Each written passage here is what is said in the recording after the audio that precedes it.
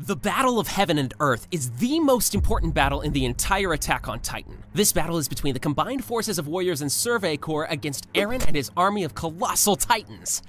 As the flying boat travels towards Fort Solta, Armin notes that due to obtaining the Warhammer Titan, Eren may not be residing within the nape of the Founding Titan, and discusses with both the warriors and Corps members about various means to incapacitate the Founding Titan. The meeting is interrupted as the group is being pulled into paths by Eren. As his comrades try to talk Eren down, Mikasa pleads for Eren to return to them. Seeing Eren in the distance, Armin, Mikasa, and the others try to reach him but are unable to get any closer. Eren tells them that he has no intention of stopping. He proclaims that he will take all of the world's freedom so he can achieve his own, but he promises not to deny the Alliance's freedom to thwart his plans. However, Eren reinforces his intent to destroy the world, refusing to negotiate on any terms and stating that the only thing to stop his advance would be his death, before sending them back to the flying boat. The emotional Survey Corps realizes that they have no other option but to fight Eren. They arm themselves with vertical maneuvering equipment and explosives to detonate at the base of the Founding Titan's head. While leaving on the Azumabito boat, Falco and Gabi plead with Annie to let them help with the efforts to stop the rumbling. Due to ingesting Zeke's spinal fluid, Falco recalls memories of a former beast titan that was capable of flight and is confident he can do the same. After Kiyomi, Yelena, and the crew abandon ship, Falco does indeed generate an avian form of the Jaw Titan and flies in the direction of the Eren's Founding Titan, with both Annie and Gabi riding atop his back. As both groups head towards a rendezvous, the Marleyan military has received numerous reports of the Wall Titans quickly overrunning the continent. As survivors and refugees begin to reach Fort Salta, War Secretary Mueller orders soldiers to drop explosives on the quickly approaching Titans. Unfortunately, the Founding Titan summons Zeke's beast titan form and shoots down the airships with projectiles and eliminates all of them, rendering the fort defenseless.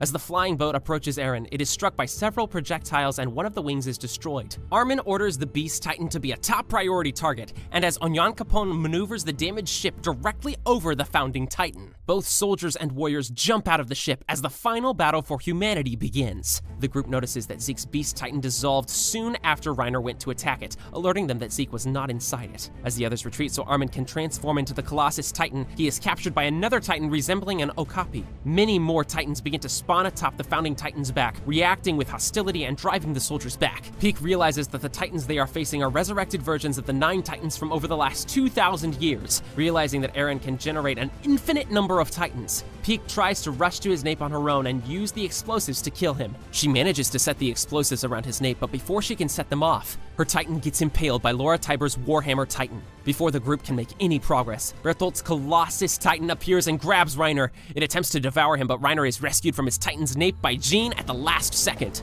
The Colossus Titan throws Reiner's Titan at the group, and the impact knocks them all the way from Eren's Titan. Reiner and Jean's maneuvering equipment are busted, and they are left stranded, hanging 400 meters above the ground. Reiner tries to convince Jean to let him go so he can transform again, but Jean points out that he will only be crushed by the Colossus Titans beneath Eren. As the 9 Titans of the past begin to attack, the group is rescued by the arrival of Falco, who has learned to fly with his Jaw Titan.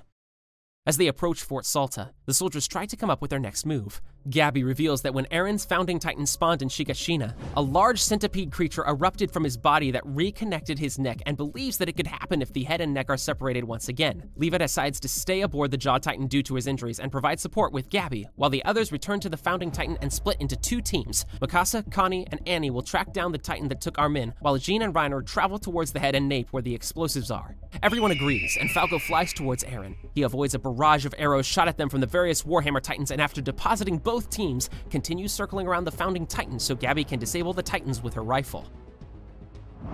Reiner gets overrun by the numerous Warhammer Titans and is repeatedly shot and stabbed with arrows and pikes generated by them. Having been pinned down near the nape of the Founding Titan, Pieck emerges from the cart Titan and begins to transform and tear apart numerous Titans nearby repeatedly.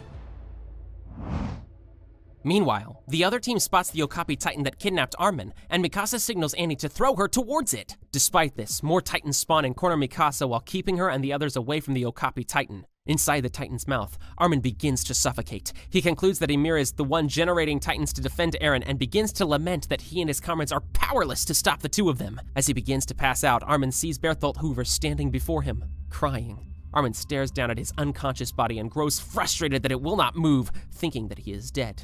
As he remembers his friends, he begins insulting himself, lamenting that all he ever does is let himself and others down. As he angrily proclaims that he has wasted the second chance at life he was given, Armin realizes that he is surrounded by sand. Seeing the sand, Armin realizes that the fact that he can still see and think means that he is still alive. Realizing he is in the paths again, Armin thinks that he might be able to continue helping his friends through the connections all Eldians have in paths. However, his thinking is almost immediately derailed when he sees Yeager sitting nearby. He introduces himself to Zeke, and Zeke asks Armin if Ymir has consumed him.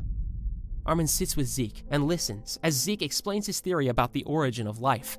Zeke theorizes that all life forms find their meaning by multiplying, and that it was a resultant fear of death that caused Ymir to spawn her undying Titan body and escape to the world of the paths. Zeke theorizes that the reason she continued to obey the Fritz family for 2,000 years was because she still felt a connection to the world, and that she likely chose to help EREN because he was the first person able to understand her. Armin tries to get Zeke to tell him how to escape the path world, but Zeke believes there is no point in continuing to fight.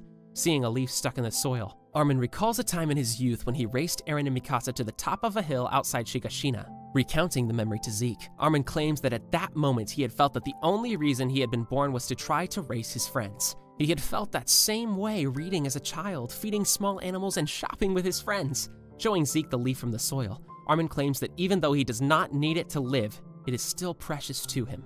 He hands Zeke the leaf and is shocked to see the human forms of many past Titan inheritors standing behind him. As Zeke wakes up the inheritors, Armin notices Ymir Fritz watching them from the distance before turning to see Bertholdt. Acknowledging his role in Bertholdt's death, Armin asks his former ally to help him.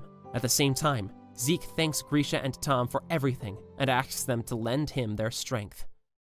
All of a sudden, many of the spawned Titans begin to turn against each other and provide support for the beleaguered soldiers. Bertholdt saves Annie, who is overrun by Titans. Marcel and Porco jump in to save Jean and Peek, while Ymir in her Jaw Titan form manages to save Reiner just in time. Levi notices the Okapi Titan and instructs Gabby to shoot it in the head. Mikasa also rushes towards the Titan and slices apart its jaws to free Armin.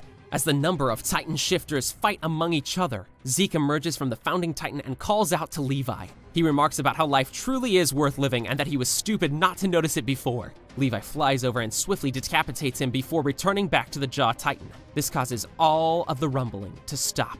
Jean rushes towards the founding Titan's head before detonating the explosives, calling him stupid little suicidal blockhead. This blows off the head of the founding Titan, and as it falls towards the ground, the centipede creature does indeed emerge to try and reconnect it. Reiner starts to wrestle with the centipede in an attempt to keep it away from Eren's head, informed that Armin will try to destroy Eren by transforming into the Colossus Titan. Jean rendezvous with Peek and they retreat to the Jaw Titan with the others as Falco flies back to Fort Salta. Armin is held in the hands of Tom's Beast Titan and Bertholdt's Colossus Titan, thanking their predecessors for helping them achieve their goal. He transforms and blows apart the rest of the founding Titan's body with a massive explosion.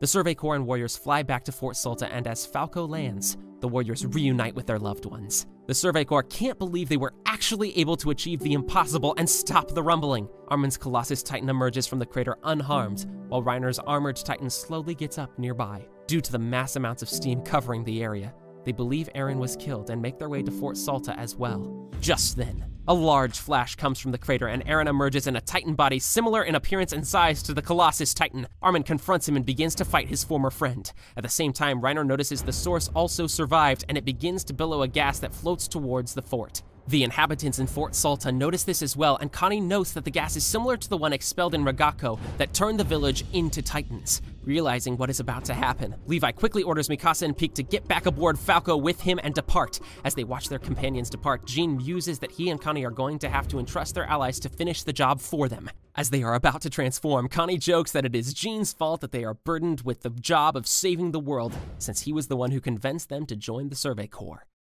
Soon after, they, Gabby, and all the other Eldians are transformed into Titans and quickly rush toward the centipede to save it from Reiner. Annie and Peek immediately transform to help Reiner, but all three are quickly overwhelmed by the swarm of Titans. Ignoring the horde, Armin attempts to grapple Eren, declaring that he will fight him until the very end. He is swiftly disadvantaged when Eren lands a devastating blow against his own head, caving Armin's Titan's face in. As Levi and Mikasa come closer to Eren, Mikasa experiences another strong headache and is suddenly brought into the paths by Eren. She finds herself in the alternate reality where she is living in isolation with Eren following their decision to run away from the Paradis Marleyan conflict. EREN notices that 𝐂𝐿𝐼 has been crying, and 𝐂𝐿𝐼 wonders if it is okay for her to be there. EREN muses that the only option they had was to run away and live out the rest of his 4 years in peace together, since he could not bring himself to rumble the people living outside the walls. 𝐂𝐿𝐼 apologizes for bringing up the past, and EREN asks her to forget about him when he dies. 𝐂𝐿𝐼 wakes up in the real world and says that she cannot forget him. Tying her scarf around her neck once again, 𝐂𝐿𝐼 tells Levi that EREN is inside his Titan's mouth and asks him to help her reach him. Levi fires a thunder spear that blows apart some of the teeth in the Titan's mouth big enough for 𝐂𝐿𝐼 to get through. She sees EREN's head and spine and is momentarily taken aback when EREN looks towards her and acknowledges her presence. 𝐂𝐿𝐼 recovers and vows to always remember EREN. She then severs his head and kisses EREN goodbye as Ymir looks on. Once EREN is killed by 𝐂𝐿𝐼, Ymir Fritz is freed, and the power of the Titans disappears. The surviving Titans also turn back to their human forms, but are quickly confronted by those of the Marleyan military.